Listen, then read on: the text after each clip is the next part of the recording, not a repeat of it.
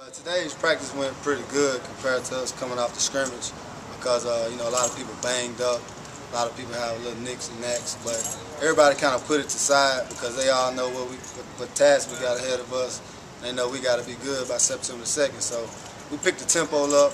A lot of people, you know, put their injuries aside, and we got out there and made it happen. Well, the wide receiver group this year is real special because a lot of us came in when Coach Callaway came in, besides me and Frank Trail. So we all started as freshmen and true freshmen with these coaches, and we've built it up for the past 4 years, past 3 years with these coaches. So the wide receivers we have now, the seniors, the coach expects a lot of us and Coach Barnes because we all been here.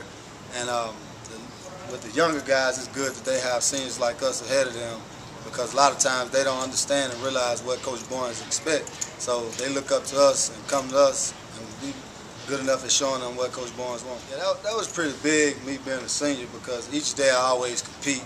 No matter if you're a senior or you're a freshman, somebody's always out to get your job. And that's how I've been since I've been here. I never get too comfortable because anybody can sneak up and get it. And another thing about it is Nick Adams kind of went down, and we did a real good job with him, me and him being in there competing, because he brought the best out of me, I brought the best out of him. So every day in practice was fun because they evaluated every practice. So that kind of made it better for both of us. So when he went down, it was real sad, but I got to fill the shoes of both of us now and help out the younger guys behind me.